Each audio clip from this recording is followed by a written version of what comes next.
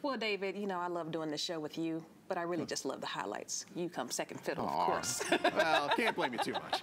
Hallsville Bobcats welcome the Henderson Lions into good old Gregg County. Now, we're going to start this one early in the first quarter. Bobcats quarterback Jace Mosley can't find a receiver, so he takes off for an 18-yard scramble, and this was good for a first down.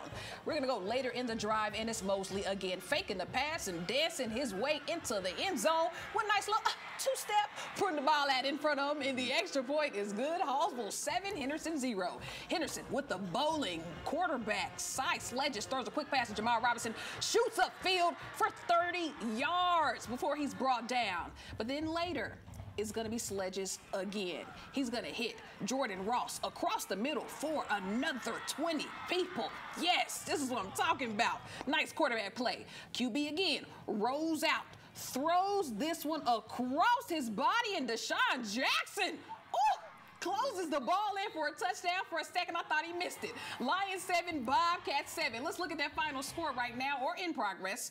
Oh, it's in progress right now. Hallsville beating Henderson 42-21. All right, now let's go over